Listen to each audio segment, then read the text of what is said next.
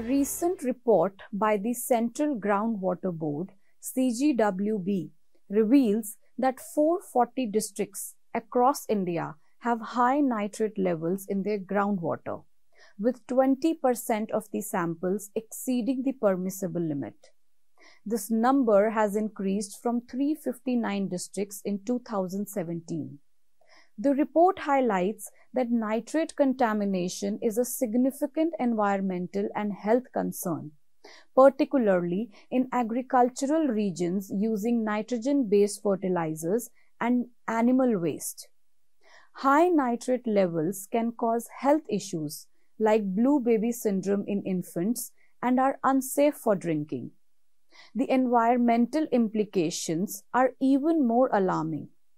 When nitrates from groundwater contaminate lakes and ponds, they trigger devastating algal blooms that choke the life out of aquatic ecosystems. Rajasthan, Karnataka, and Tamil Nadu have reported over 40% of samples exceeding the permissible limit, while Maharashtra, Telangana, Andhra Pradesh, and Madhya Pradesh have also shown high contamination levels.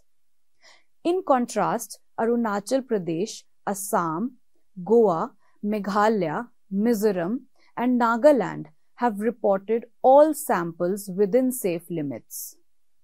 The CGWB has identified 15 districts as the most affected by high nitrate levels, including Barmer and Jodhpur in Rajasthan and other districts in Maharashtra, Telangana, Tamil Nadu, and Punjab. The report attributes high nitrate levels to excessive irrigation, poor management of animal waste, urbanization, and population growth. Additionally, the report notes that fluoride concentrations exceeding the permissible limit are a major concern in Rajasthan, Haryana, Karnataka, Andhra Pradesh, and Telangana. Elevated arsenic levels have also been found in several states, particularly in the floodplains of the Ganga and Brahmaputra rivers. The report emphasizes that states with overexploited groundwater blocks are more likely to have excessive chemical contaminants. While India has a robust system for monitoring groundwater health, efforts are needed to get states to act on these findings and contain the crisis.